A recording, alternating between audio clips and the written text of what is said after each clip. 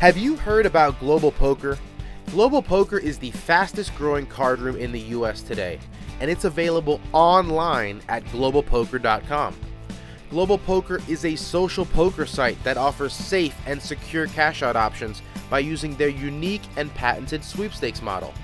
Players can compete in big guaranteed tournaments, jackpot sit-and-goes, or cash games featuring Hold'em, Omaha, and even Crazy Pineapple. Don't wait. Check out Global Poker today. Poker Stories is an audio series that features casual interviews with some of the game's best players and personalities. Each episode highlights a well-known figure in the poker world and dives deep into their favorite tales both on and off the feld.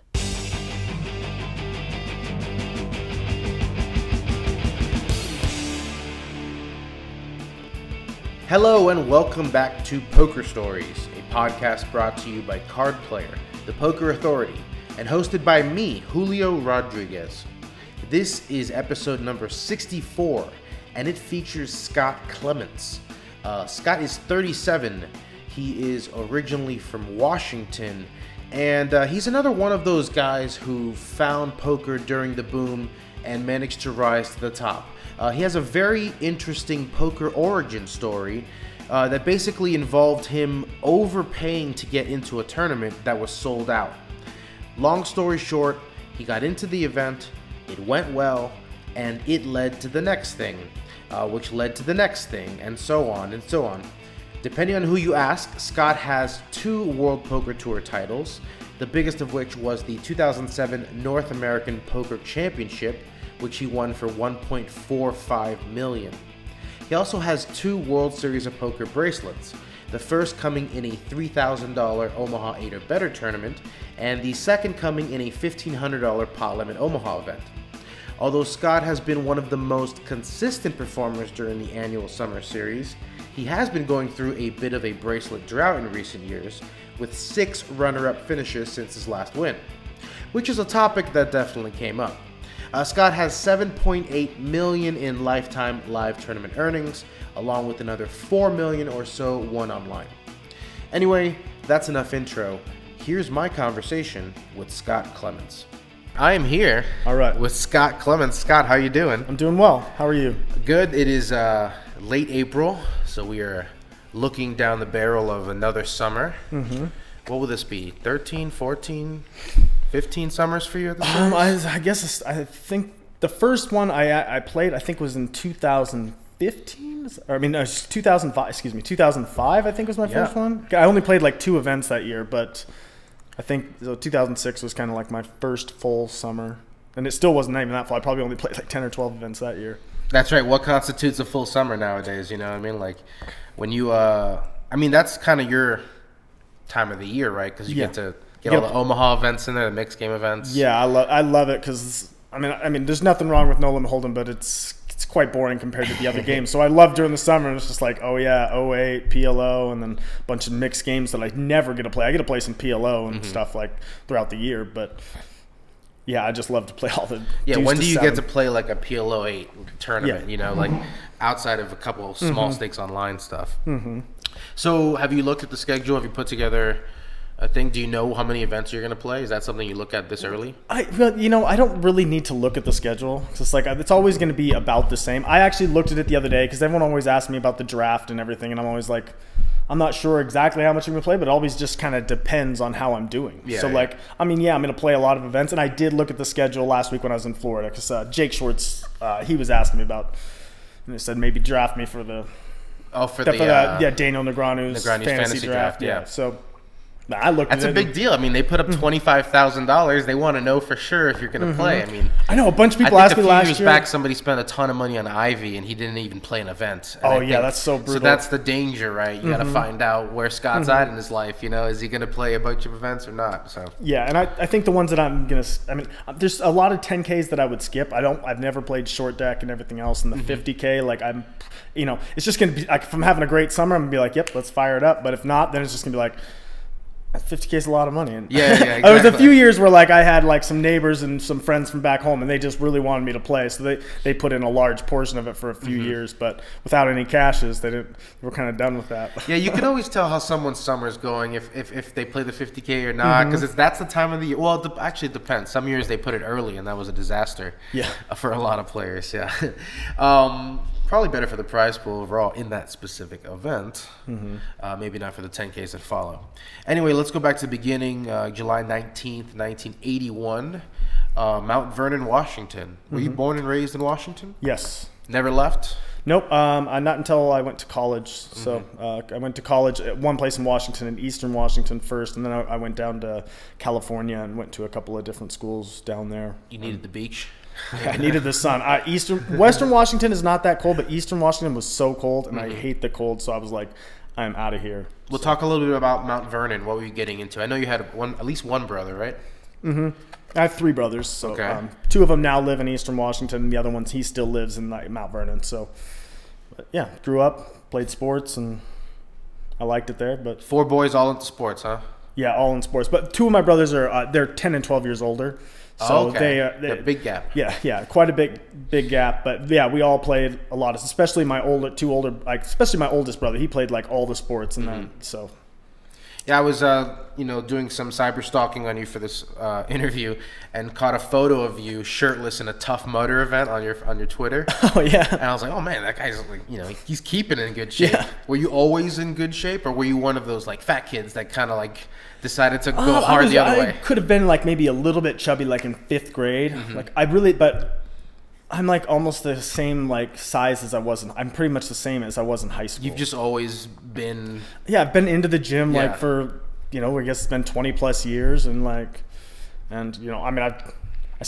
sprouted kind of young, but then like I didn't really keep on growing like height wise. Yeah, height wise. I mean, you're not short. I'm not short, but like my brother's like one of my brothers is like 6'2", 6'3", so I'm not that. So 5'9". Well, you just came from the gym today. I mean, like, is this your off season? I mean, what's your regimen look like? Are you really strict, or? I mean, I go to the gym like it's always like 5 to 7 days a week, like for sure. Like you're not doing 2-a-days or no, I'm not doing 2-a-days or anything else like that. And like when I have my kids here, because I have them on my own, like I mean, you can see some of the stuff in the corner. Like I'd have a little workout routine, like I do some jump rope and some weights and stuff, whatever I can do here while the kids are young. I can't really get to the gym, so.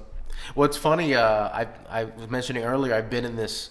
I don't want to give away where you're living, but I've been in this building before with another poker player. It was actually the second episode I ever did was Jason Kuhn, and he was living with Ben Tollery. I don't know if they still live here or not, but they didn't even have a table.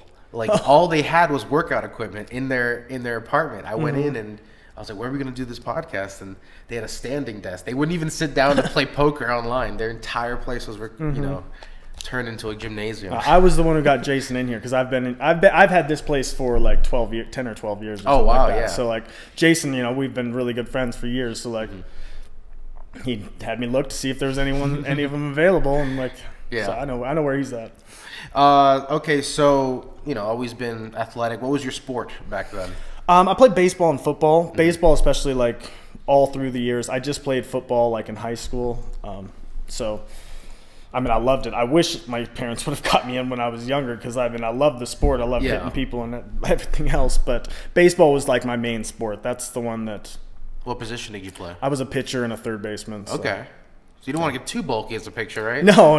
I tried that. Actually, my senior year, I think I tried to put on weight. I was just like, I tried to eat everything to try to like gain more power and everything else. And this was like during like fall baseball, my senior year. I decided... Michael Phelps diet. Yeah, basically I was just like eating. I was trying to get some more power for baseball. So like I put on like 10 or 15 pounds, and it wasn't like it was muscle or anything else. It was just like I was just eating, and I was just all I was slower. And I was just like, before the baseball season started, I just was like, nope, I'm gonna go to the gym and run every morning and get like back to like where I was. And so was sports the plan, or did you have more realistic, I was pretty realistic because, I was a pitcher, and I was a really good high school pitcher, but you weren't lefty. I wasn't a lefty. I didn't throw hard. I just could hit my spots, and I threw a ton of different pitches. Like I could throw overhand, like 3/4, and like sidearm, and then but I would curve slider. Like mix it up, everything. So, but like I didn't throw hard. You were already pitching like a veteran who didn't have his stuff anymore in the ninth inning. Yeah, I couldn't blow it past anybody, but they would be mixed up with all the different angles. So high school, very good, and then I only got to pitch a little bit in college. So. And in college, what was the plan? What were you studying? Business. Yeah. Yeah. So I just basically went to school, just took every business class that I could. With a goal to do.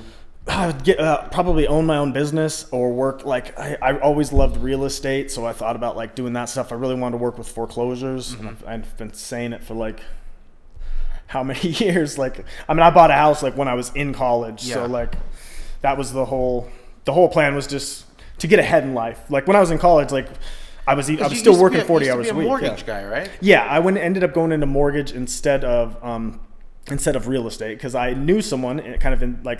Through the business. I thought you took that job after college, like finished school. Oh, I did take that job after college. Okay. Yeah, I dropped out of college. Okay. I mean, I'm not that far from a degree, but I always said like I would never work for anybody, so why would I?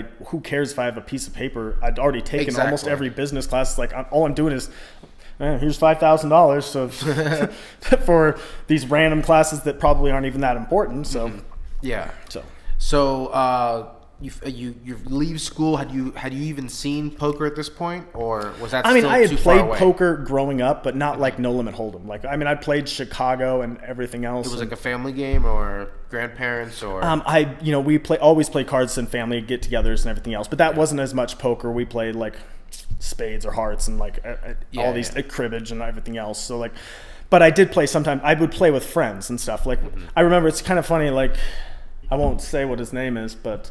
Growing up, we played three-handed poker a lot, and it was me and a guy who he played poker professionally a little bit, but now he's like a sharp sports bettor. Okay. And then the other random guy. I'm just like, how does this guy he gets into a three-handed game? Two guys who play poker professionally for at least a period of time. Like it's like he probably just lost the money. And this other friend of mine, like it's so funny because when we were in middle school, we used to like run 4, 5, 6. Okay. And we'd just always be the house. So like the house, like I was always going to win, but like he was the one who got me definitely into like gambling because he like knew everything about it. Like he's taught me all this different stuff. I was introduced to 4, 5, 6 in my 20s, and it was very expensive. Yes, yeah, it gets, and I can't even remember the rules now, but I remember like it could definitely get up there in the money. Like we'd play a poker game for like $20, and then like someone would come and lose 200 in 4, 5, 6. It was just like so you get 3 dice, right? Yeah, and the nuts to roll is 4, 5, 6. Yeah, 4, 5, 6, and then trips. Wins. Sixes is the next highest or something, and then a pair, whatever. Yeah. Anyway.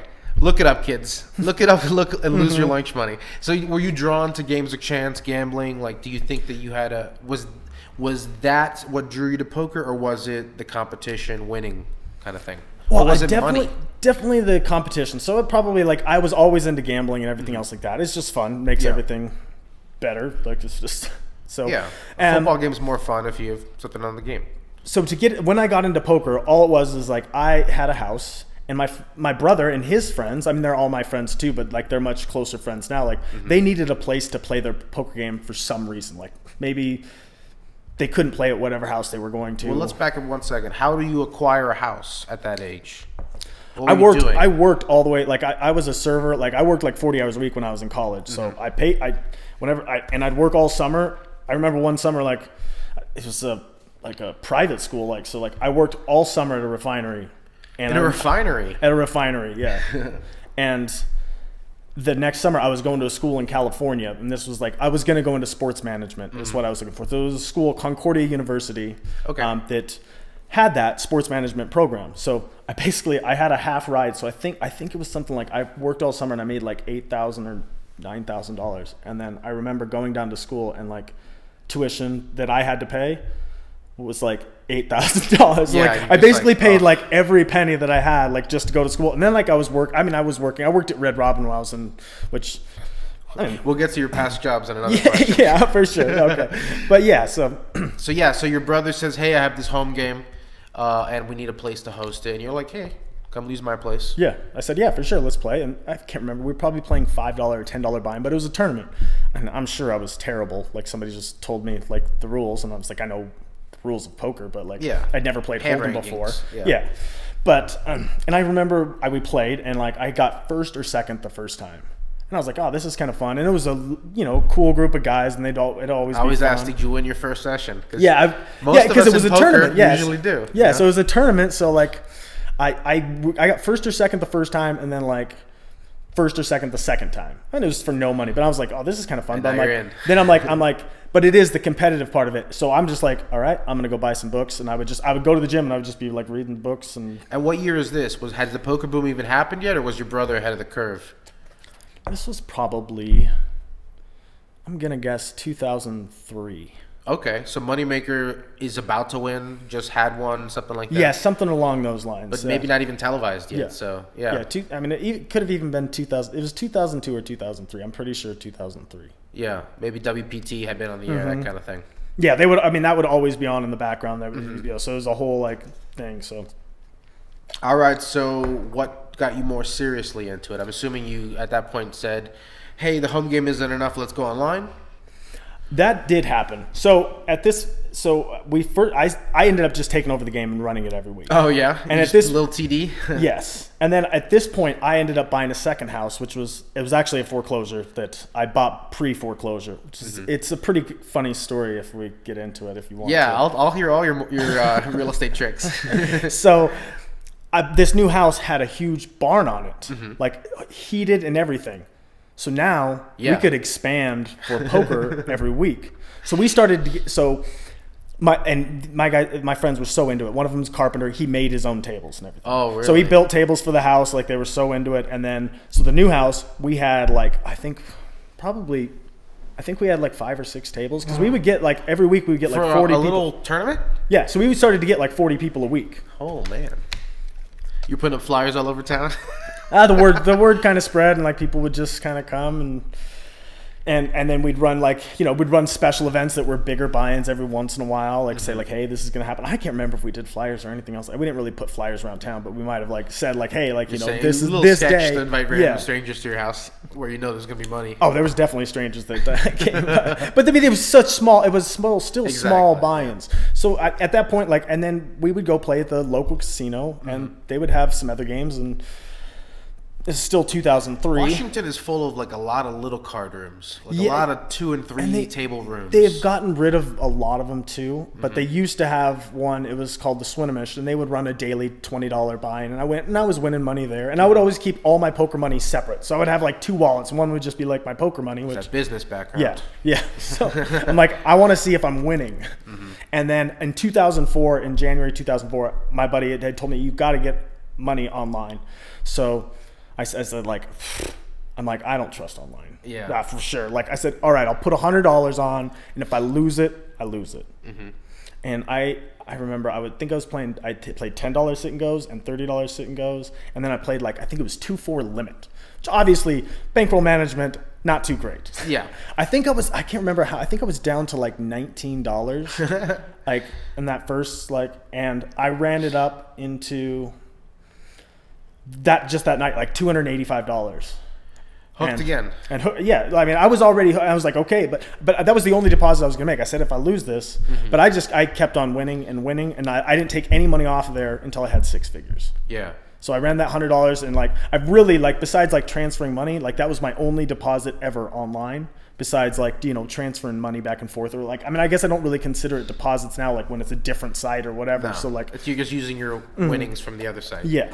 It's like the Annette story. She won a free roll and hasn't looked back. That's okay, so you're building your roll up to that 6-figure mark. How are you doing it? Sit and goes, cash, tournaments? I would do almost all, like, tournaments. So they would do the sit and goes, but they'd have multi-table sit and goes. This is party poker is where I put the money on. Yeah. And I had my first big cash this is kind of crazy, because I drove from Washington with a friend of mine all the way down to California to play some live events. And what's funny is, like, the first event I played with Maria Ho. She knocked me out. Oh, really? Bad beat, but I still remember. But we've been, friends ever since. But this is like, obviously this is like 2004. Yeah, you're going to remember that. Your first event, Maria Ho knocks you out, yeah. But I drove all the way down to California to play in an event that was like $300. That's just crazy. insane. Like, and I probably played a few events and everything else. Sorry. No, it's all good. Take care of what you got to take care of. Well, I'm just trying to mute this. Okay, so but there's more to that story. So I drove all the way down to California. Yeah. Don't cash in anything there, but whatever. And then I'm driving back, and my friend, he lives in, I think it was Santa Monica. This is the same friend that I grew up with, and he was one of the 3 guys now that played the sports better. Yes. And You're he lets me talking, stay of at course, his about place. Jeopardy champion James Holzhauser. Not him. No, but that is impressive. I just saw that he passed 1 million. Yeah. That's insane what he does. On the drive back, my buddy lets me stay at his place. He's working or playing poker or whatever. Yeah. And I hop into like, I can't remember, it was like the Super Tuesday or whatever that Party Poker had. And I played it, and I'm trying to remember what I cashed for. Maybe it was my first, I think I cashed for like $10,000 or something. More than 300. That was, I think it was my first big cash, and it was like 10,000. Yeah. And like, so it's like, I built up my, that was my first like kind of big score. Yeah. At that point, I'm assuming $10,000 doesn't really change your life much, other than the idea of, hey, this could be a nice secondary income? Or were you all about, I want to get out of mortgages? I never wanted to get out of mortgages. Okay. So I just was playing, but that was like, and I kept on winning. And they had this local tournament that, in Seattle, and this was probably one of my, and I can't remember if the first one, so I can't remember how many players they got, but it was so top heavy. I think the first one was 20,000 at first, and then like second was like 8,000. Oof. And so I went there and I won it. And then they ran another one, and I think one of them was 20 and one of them was 10. And then like the second one was like 10,000, I think. And I won it again. Like just outright won, no chop or anything else like that. Yeah. And that was kind of like, okay, building it up. And then they stopped running it. They made it, they were like, hey, we're not just trying to give this guy money. Yeah, exactly. Come in and maybe let's flatten these out a little bit. Just in case Scott wins again. Okay, so how long were you playing online, building it up before you decided I'm going to turn pro? Or did you not turn pro until the Canada happened? I mean, I think that what kind of made me, when you say turn pro, it's like I was kind of... I just mean say your job, no more the job, and now I'm going to rely on poker. Well, I think it was 2006, and I was a mortgage broker, and then me and one of the owners was kind of a little bit greasy fingers with money and had some issues. So me and she was partners with another guy, but the other guy said, hey, let's go start another company. And I used some of my poker money to open up a new mortgage company with him. Got it. And so we were off and running, and then we had a parent company, Flagstaff, whatever it was, and they gave us like $125,000 to start up in the building, and we had all these employees. Everybody came like over to work for us. And so you were doing that while you were also by night trying to play online? Yeah, I would just be playing online probably at night, and every once I'd go play the daily tournaments and stuff like that. And so that was going well, and but we had to pay back before me and the other owner would get any money on the back end. At this point, I was not really, I would do a few loans here and there, but not as many, because I was more doing poker, and I was kind of like, oh, I got this business where it's like, I'm just going to get money on the back end. This is going to be great. And so the week that we paid off that $125,000 in debt that we had to pay off before we got any money, they shut us down along with like 40 others because the market was just crashing. Yeah. And so at this point, the guy knows I'm not even really in the office that much. I just put up some startup money, and so he ended up going and starting just a new company somewhere else, and obviously didn't need me. I mean, I don't blame him. He's still a friend of mine and everything else. There's no really point. Your heart wasn't in it. Yeah. Well, and my whole point of when we started it was well, I put in a bunch of money, so that's what helped get us started. Exactly. And he doesn't need me for doing that, and he knows that I'm not really in the office. He's doing all the day-to-day stuff. So when that shut down, it was just okay, I guess it's just poker. Yeah. So and poker was going well enough anyway. I was doing well enough at that time where it was that happened before or after Canada? Oh, way before. This was 2006. Yeah. Okay. So I guess I won my first Canadian tournament. That's what I'm saying. Canada happened in 2006. Yes. Okay. Well, there's the first one. Yeah. Exactly. The disputed WPT championship.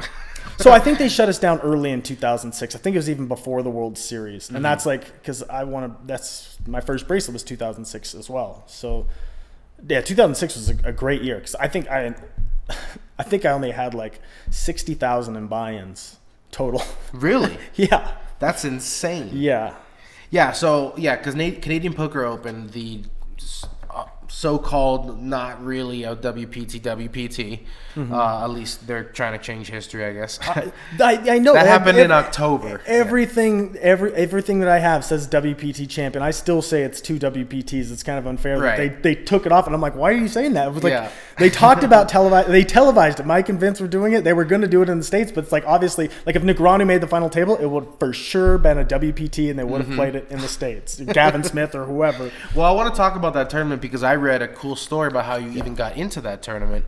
So this is the let's try to find the exact date. This is October 24, 2006, the Canadian Poker Open 22-25 buy-in WPT No Limit Hold'em Championship, and they were sold out.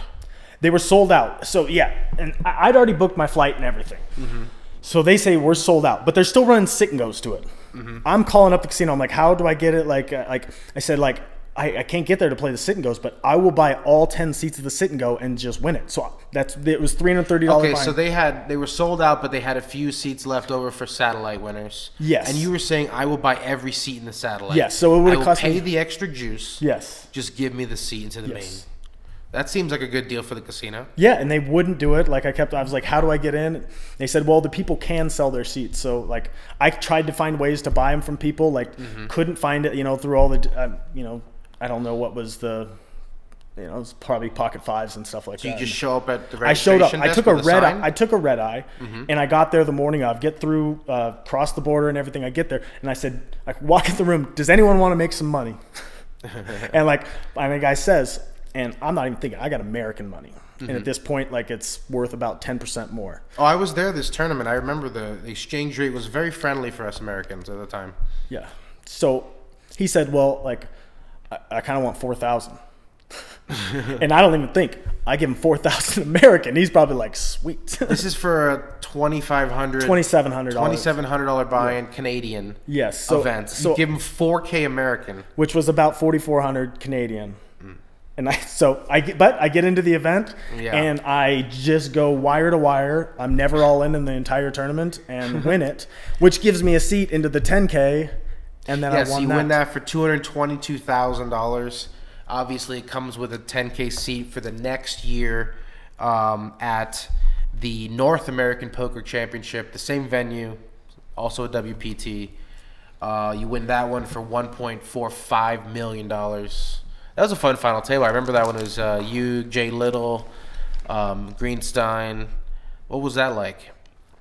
Because obviously, that's big. That's big, life-changing money. 1.5. I mean, it was great. I mean, I didn't really think about the money at all.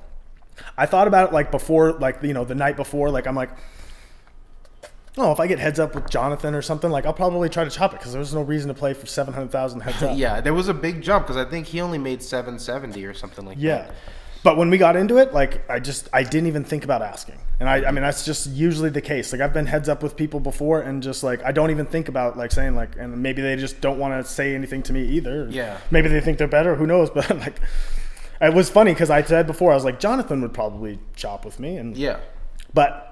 We never talked. I mean, we even had a break and everything else, and we just never even did it. But it was. I mean, it was obviously it was a great final table. Well, let's fast forward. Rewind a little bit back to the bracelet. First bracelet came in 2006. Omaha 8 or better, 3K buy-in, $300,000. What is that like? Getting to win a bracelet.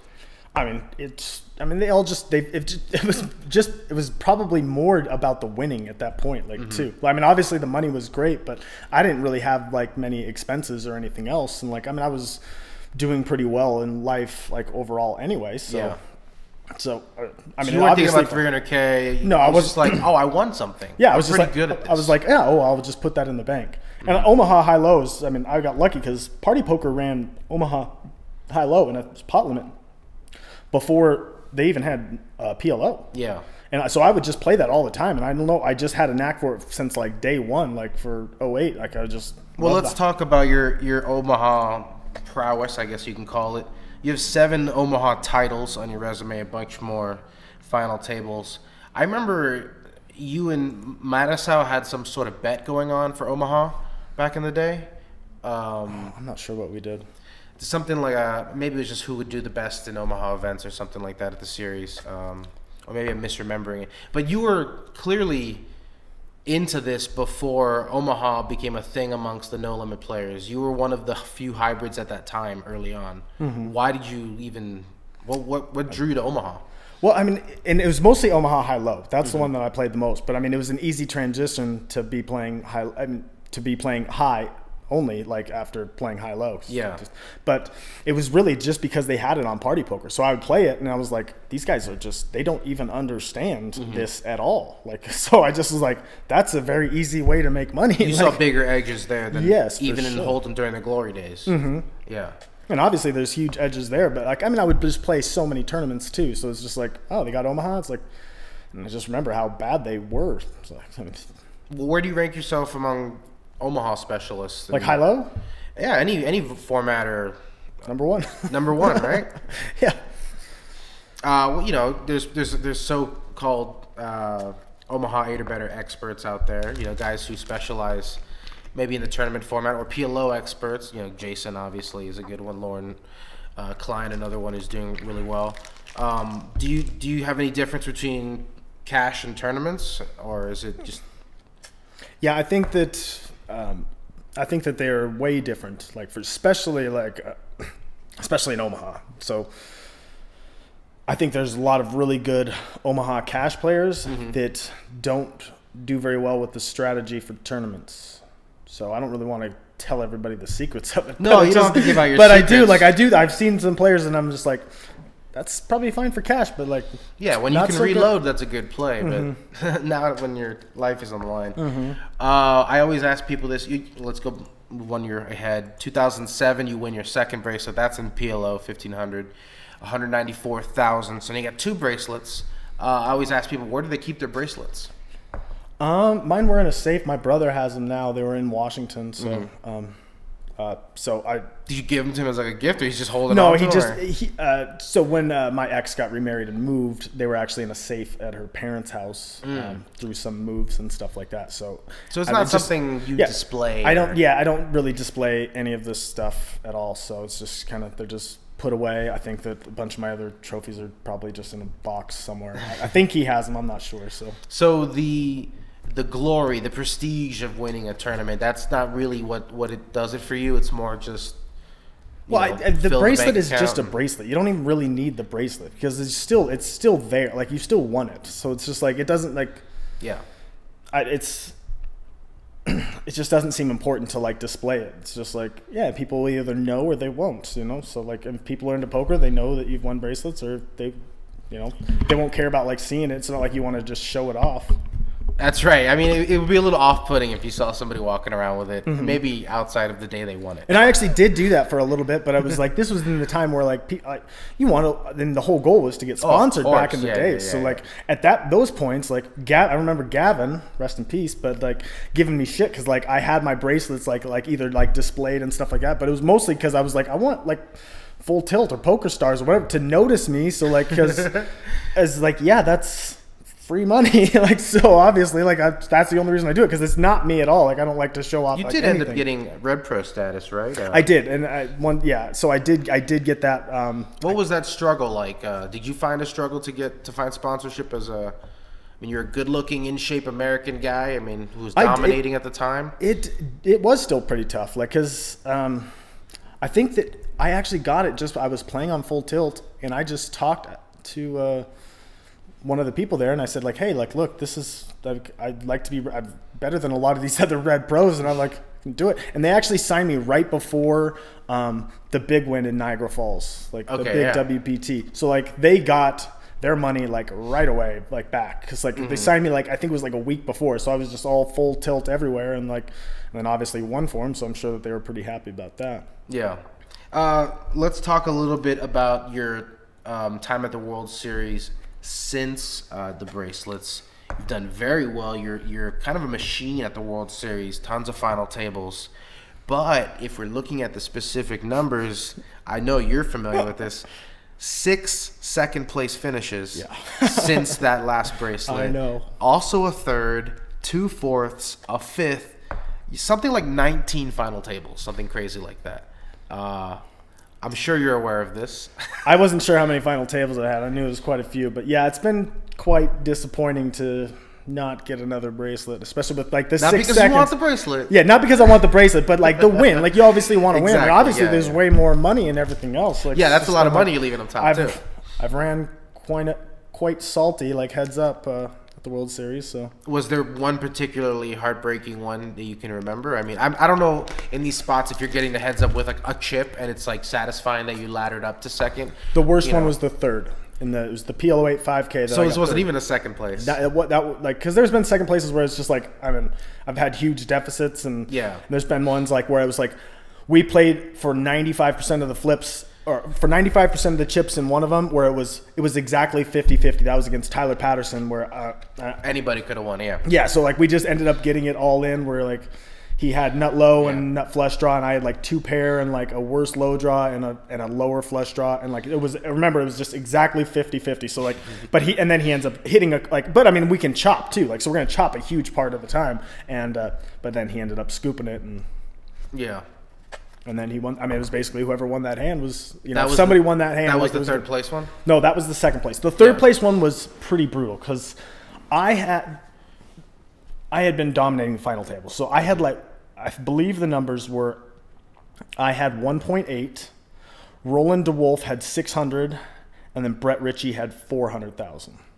Yeah, you're supposed to win that one. and I was out in 3 hands. What?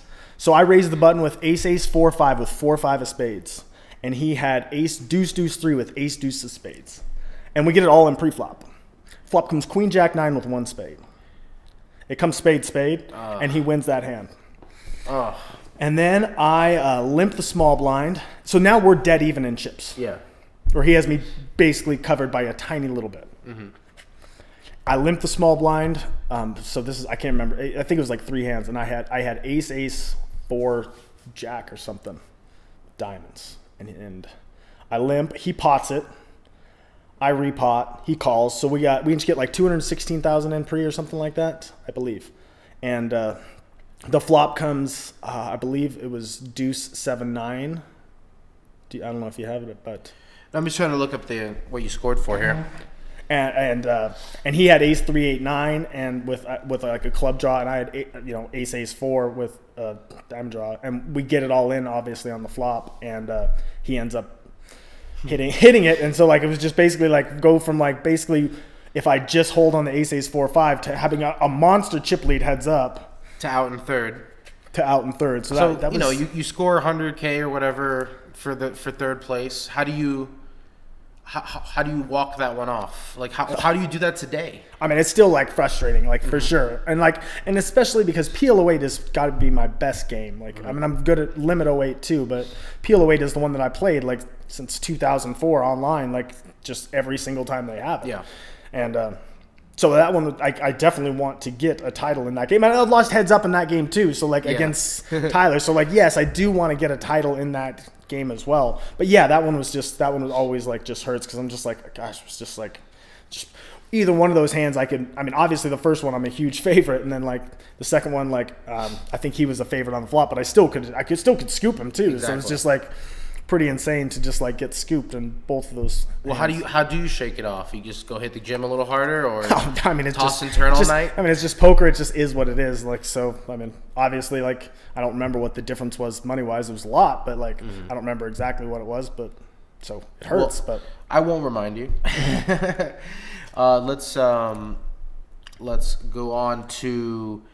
It's not like I want to tell the audience too. It's not like you're just not winning anymore. You're winning elsewhere a ton. It's just a matter of closing at the series. Right. Do you feel like it's a bad luck thing? Do you believe I mean, there's a huge amount of variance. Like, but you don't believe like you're an unlucky person, or that you've. It's just a matter. No, it's just like like I'm gonna get there again, and like and. hopefully like win. Like I'm pretty aggressive at final table. I mean, I was chip lead in the PLO. Like I had half the chips four-handed and got fourth. So also still good results online. I have a scoop title. You won the Sunday Million. Got almost $4 million in earnings there. When do you get to play online these days? Not much, I just play. I've been playing on WSOP.com. Mm-hmm. I didn't play online for like basically since my scoop title. Like at the end of that year, I was just like I was kind of burnt out about the online. You know, it sucked to like leave my kids and then like drive up to Canada and then like play out like 24 hours of poker. Like so how did that work? Did you just like get an apartment across the border for just to play? Yeah. Okay. So I had an apartment with my buddy Jeffrey and we would just go up on the weekends and just play out like all day. But it was draining, and it's like, especially when you're playing so many games. So it sucks to like go up there and just like be like, I just lost $10K on this Sunday, and I just wasted my whole weekend, and you didn't get to watch football and like everything else. So it's just like, taking a trip to lose background. Money. That's it's no fun. Yeah. Ugh. And like and it's mentally draining especially with that much. I've been playing online at WSOP and it's like it's way smaller. So it's like and like I'm not playing like I play 2 to 4 games at a time and I'm just like sitting here relaxing on my couch like so I actually like loved it. So like I've only started doing that really this year. Like I played like some of the WSOP events and everything, but it's definitely it's definitely like. But now I just like I'll grind. You might see me and they'll be like, oh, Scott's broke because he's playing this. Well, my coworker told me to give you some shit because he knocked you out of a tournament a few weeks ago. So. Okay, nice. I don't. But he's definitely a big fish and he should feel bad about himself. Can you explain this tweet from a couple of years ago where Alan Berry tried to get you to eat 100 McDonald's chicken nuggets in 2 hours? Did that ever happen? No one would take my action. So what do you think this is? I want to get this going again. Well, they were talking about eating 100 nuggets and I was like, yeah, I'll do it. Like I was like, okay, but I don't want to do it because like it's obviously like that's a lot of cheat days. It's a lot of cheat days. It's not really that many cheat days. It's like 5,000 calories. Really, I think it would be so easy to do. I think I would just enjoy it. But I would like obviously my stomach would be like, that's not what you eat. This is not gonna. This is gonna not end well. But this is questionably not even food. They were supposed to ask Bill Perkins to give me a free roll, and I was just gonna say like we could just do it. I'll do it at a tournament. Like it's like you get 2 hours. Like you can just come back from break, like, put 100 nuggets there. It'd be like 10 grand if you do that. Finish these in 2 hours, and be like, sure, I'll just eat them at the table. I got to see this happen at the series, guys. Let's make it happen. We close the podcast with some rapid fire questions if you're ready to go. Yeah. Biggest pot you've ever won or lost, your choice. Could be equity in a tournament, could be cash, your choice. Oh, I would say this was the W Coop. This was I don't know if this is the biggest equity or not, but I would say this is pretty. I played a chip lead pot in what is W Coop Championship. So it was like 1.6 million or something to first. Yeah. With like 11 players left. I had King Queen versus King 9 on a King Jack X board, and we got him to. The guy was like playing insane, and like I got him to put it all in. I was like, there was no way I was ever folding, and we got it in. Like he rivers a 9, and obviously like. He wins that pot for chip lead, and he ends up going on and winning the tournament. I don't think he ended up getting his money because I think it was. Was this Telcher? Yeah. This was Mark Telcher. What was his name back then? Someone in L. The Void. Oh, the Void. Okay. Or the Void is the one that won the tournament, so I'm not sure if what the scenario was. That's right. He's come up on this podcast for different reasons before. Biggest pot you've ever witnessed, just seen.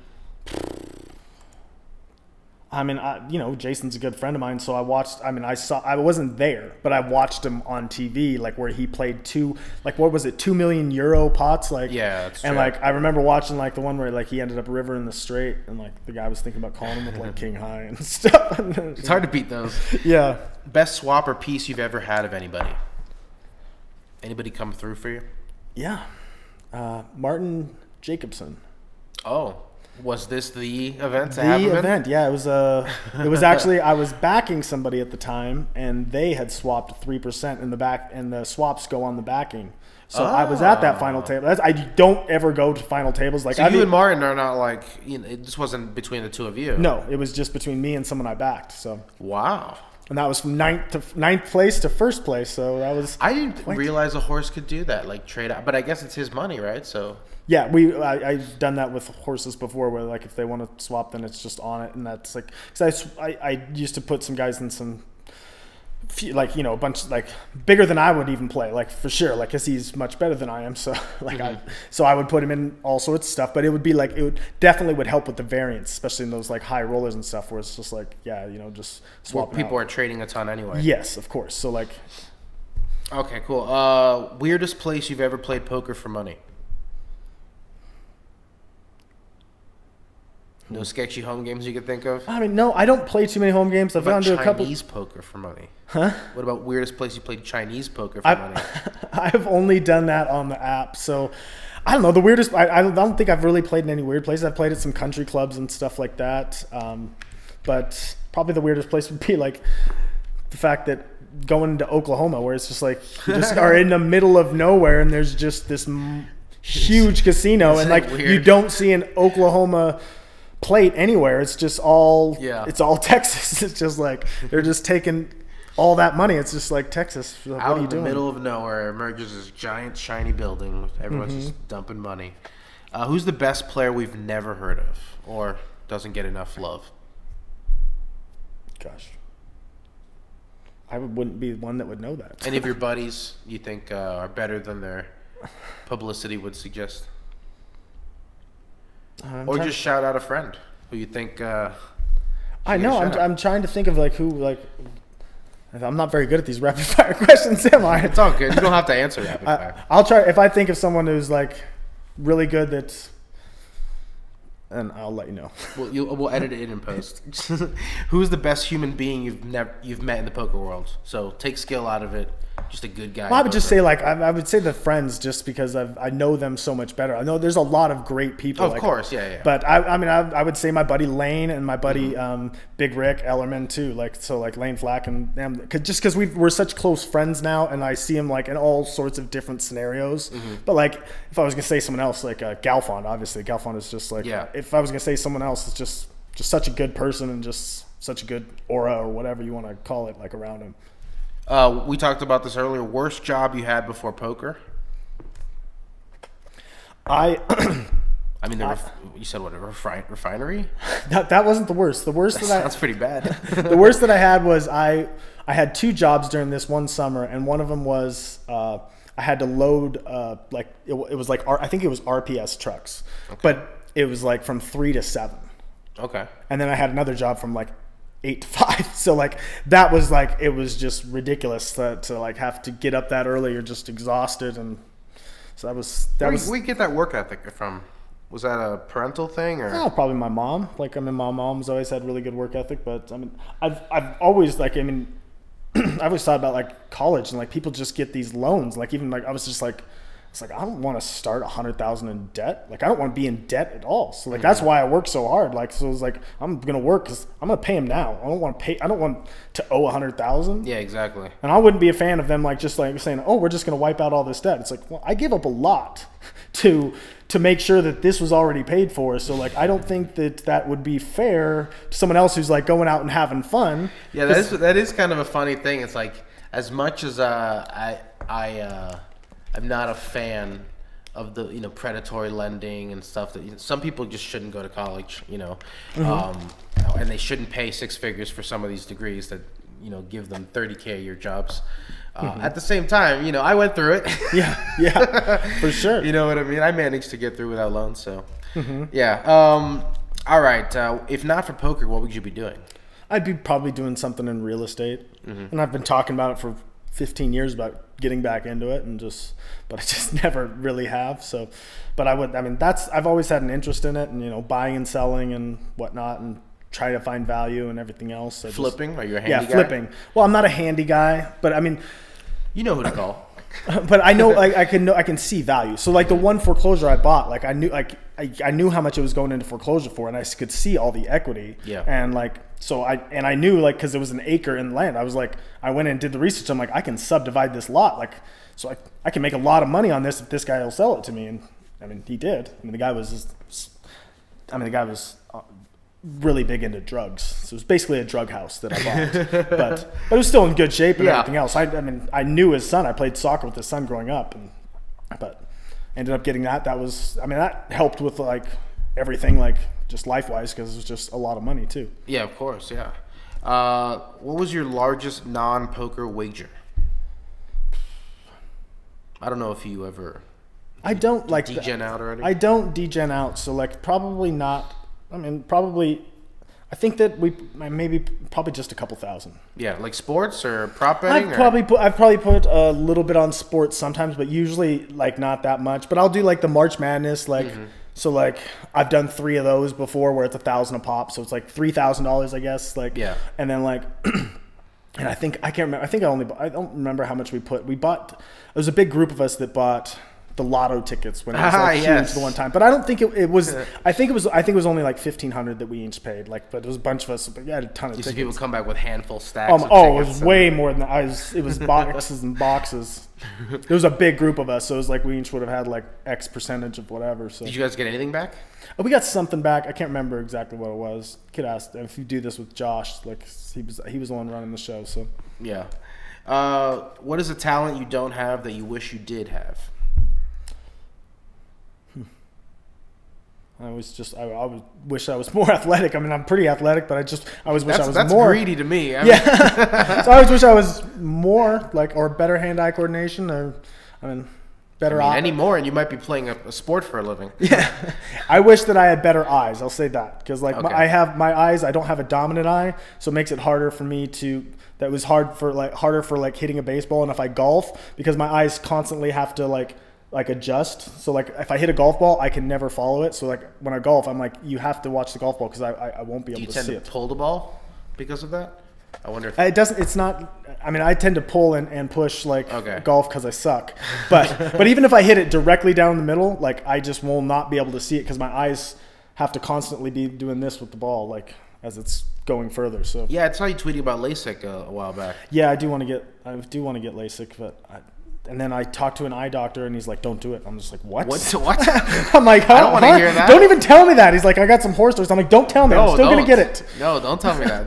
No one wants to hear that. Sorry to anybody out there who's considering it right now. I'm sure it's 100% safe. Yeah. Well, what is 100%? Yeah. Headphones on at the table? Yes or no? Usually not, but every once in a while, like especially like if it's a long, boring tournament, I will have headphones on. Usually watching a show or a movie or. There was a week that I bought a Run It Once thing, and I did it for like a week or so, but I'm not very good at doing that. Like I should get back on there. Every time I see that $100 a month that I pay, I'm like, I should be on there sometimes. Yeah, you should probably get some value out of that. Yeah. When you are listening, what kind of music are you listening to? I'm usually listening to. I don't listen to music at the table, but I listen to it at the gym, and it's usually just. A Rocky mix? Or? No, it's Rocky. No, Rocky would be good. But it's a huge different mix. Like I like Jay-Z and Kanye. Just like a good beat to like keep the energy up, like no matter what. So like nothing depressing and sad. Yeah, nothing slow. Favorite album? Yeah, probably one of Jay-Z's. Okay, favorite movie? Maybe that's easier. Let's go with Tombstone. That's crazy. That's what Lane said. Well, I know Lane said that too. I know a lot of I have other friends too that's like their favorite movie too. I mean, I can watch it every single time it's on. Yeah, it's got a following. All right, we end the podcast the same way every time with a question from the random question generator. I don't have internet in here, so I preloaded 60. Pick a number 1 through 60. 1. Okay. Have you ever gotten stitches? Yeah. I've gotten stitches like 10 times in my life. Really? Yeah. Okay, list all 10. No. I don't think I can remember all 10. What was the stupidest injury or craziest stunt I got some crazy ones. One of them, I was playing soccer. Okay. And I went to get a header into the goal. Mm-hmm. I scored, by the way. But then my head went into the goalpost. Man. So this is like right up here. So like one time I shaved my head, you could definitely like see it. But I mean, it was an amazing amount of blood.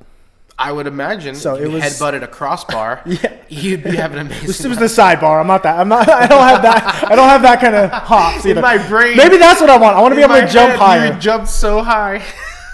That's actually, I changed it. I want to be able to jump higher because I could never got even close to dunking or anything. But the talent I wish to have is to hit my head on the crossbar instead of on the side.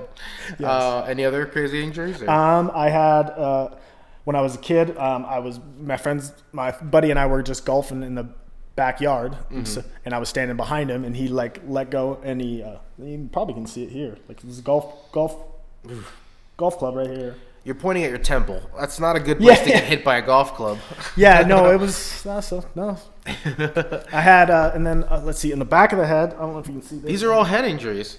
Yeah, you have a little bit of a spot where the hair doesn't grow. So I think I was like 11 or 12, and I went on my own at Whistler when I was with my family to ski, and I got lost and tried to go down a double diamond on accident, and just I lost control, and somebody's ski hit me in the back of the head, and it was my own, but and then so those are probably the best three. Yeah, I have nothing like that. I have a football one where I was we were just playing tackle football, just like friends, no. Tackle in the street with no pads, like normal kids. And I put my tooth through my here, so it went all the way through. You bit through your lip? I was coming through, and whatever guys hit me, and my teeth just went all the way through. So it was just could see gnarly, but it didn't leave anything. Pretty, well, I can still feel it. There's still something on the inside because that's where it got. But I'm surprised that it didn't show anything here. Well, I'm glad you graduated to poker. There's a lot less injuries. Yeah. A little bit more sedentary lifestyle, but you're taking care of that. Scott, thank you so much for being on the podcast. Yeah, thank you for having me. That's it. That's the show. Thank you once again to Scott Clements for the stories. You can follow him on Twitter at Big Risky. That's a risky with 2 Ks.